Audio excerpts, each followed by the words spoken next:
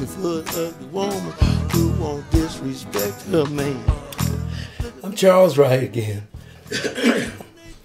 And I used to be the band leader for Mr. Bill Cosby. And I hear all these accusations about what he's done to these ladies.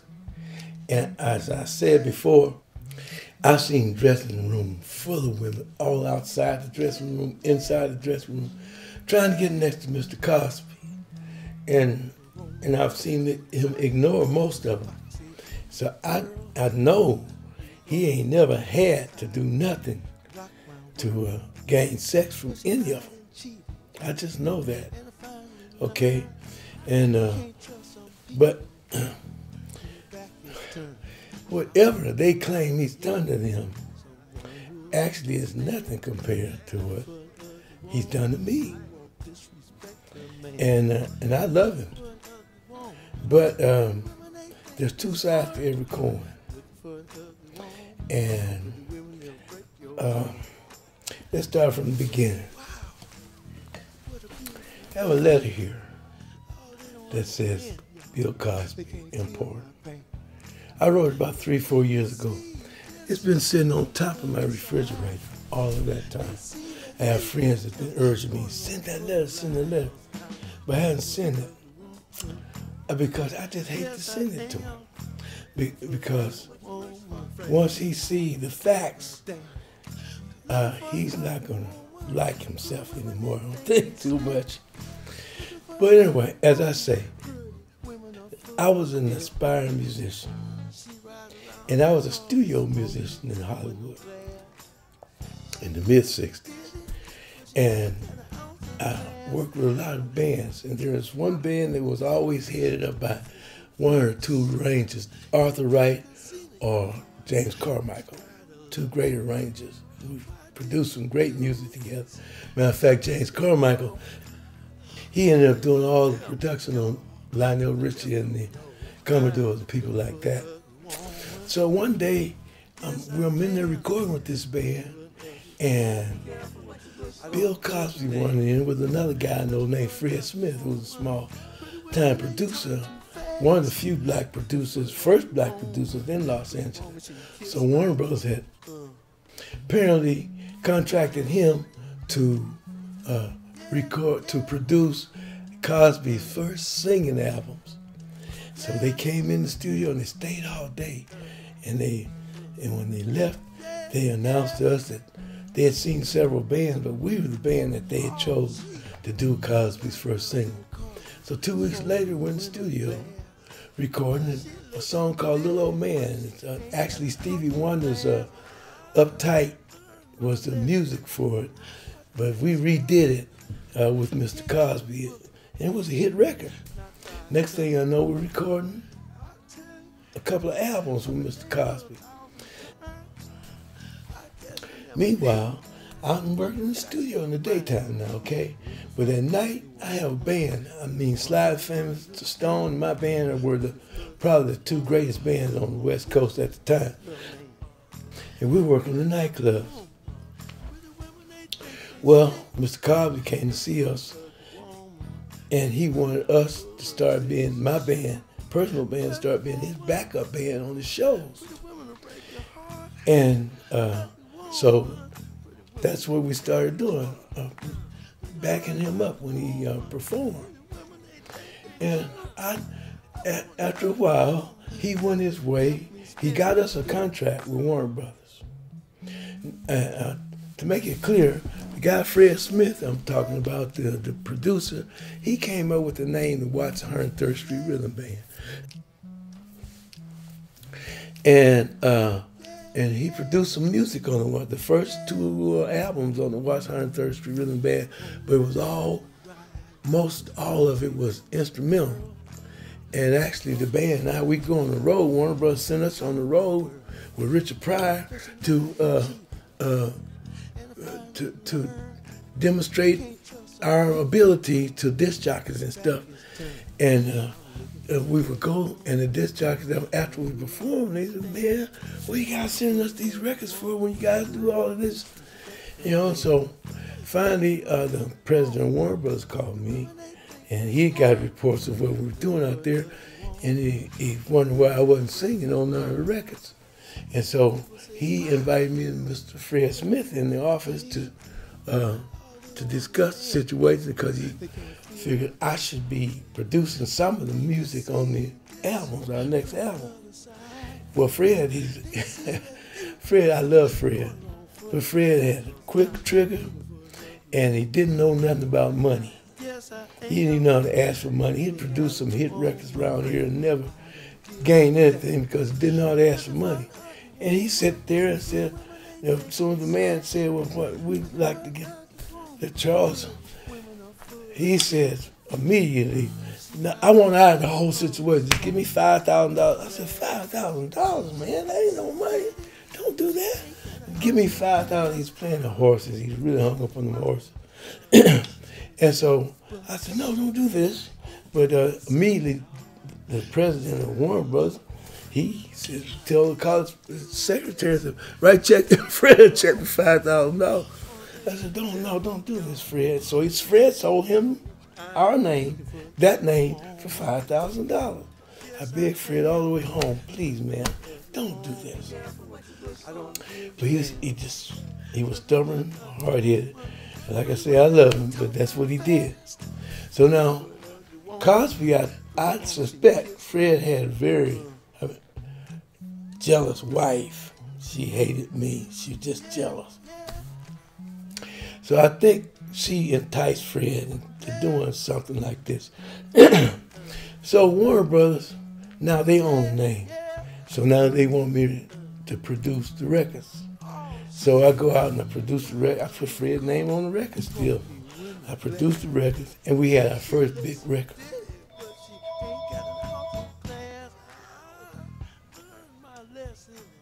So anyway, so then Cosby, he went his way. We kind of went our way for a while there. Then suddenly he wanted us back on the road with him again.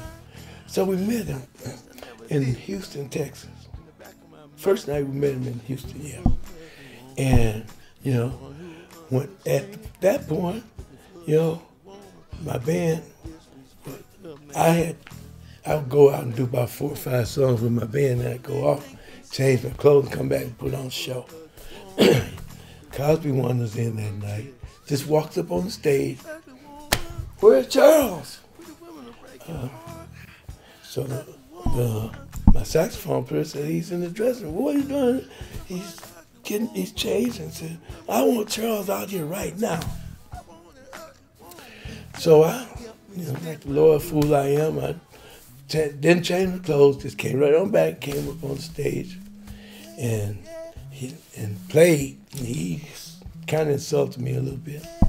But anyway, we played, because he's telling me that he didn't think I should be coming out there doing a show on my own. So the next night, he told his manager, Roy Silver, to tell us to wait behind the stage while he performed. He's going to go on first. So he went on first, and he performed. And then he called us up. We went up and turned that place topsy-turvy, okay? The place was in pandemonium. And when we got through, he came out, aren't they great? Aren't they great? Yeah, they're great, yeah. So he turns to my drummer, who's a triple Gemini. Man, he says, all right, James, I want you to put some pea, get your water boiling in the pot. So when the drummer's sitting there with the sticks, he don't know what to do. So I started a riff on one of the songs we do with him. He turns to me and said, Charles, shut up. I'll tell you when you can sing again. Or play again, actually. I said, okay. So then he tells the bass player, come on, Melvin, put some peas in the pot. Melvin don't know what to do. He's standing there. So I played the riff. Charles, I told you to shut up. I'll tell you when you can play again. I mean, here I am. I had these people in heaven. He's standing there, insulting me like that. And then he called the other guitar player, Al McKay. Come on, Al. Al came in and started playing. Then he called the horn section in. And here I stand like a dummy through the whole scene while he sang a song. Then he walks off the stage. He brought that crowd from Utopia down to the lower floor that night, and we all just walked off the stage. So now, unfortunately, it seems like everything I do since then has turned to dirt. So now, Cosby, when he had his Dr. Huxtable show, he was announced to be at the Hollywood Bowl MC in the jazz show there. So I called him up, actually, and actually I did. I wrote him a letter at that time. And I said, Cosby, I want to know why you did what you did to me when you did what you did to me. He says, oh, come up to the Hollywood Bowl on Sunday and we'll discuss it. So I go to the bowl. Now the reason I know he's my problem is because when I went to the bowl that Sunday, I went in his dressing room. Now he's 2 years older than me at least. He said, Charles, I said, you're too old to be in show business anymore. Couldn't drive. So I left the dressing room feeling bad, but feeling like somehow I was strong enough to overcome it, whatever he put in place. But so far I haven't. And to me, that's my life. That's my career. That's my livelihood. God takes care of me because he gave me a song named Expression Stuff. If it wasn't for that, I would have drowned a long time ago. So, what he done to them girls for a few minutes, if he did anything to me, which I do not believe, okay? I honestly don't believe that. He had too many women at his disposal.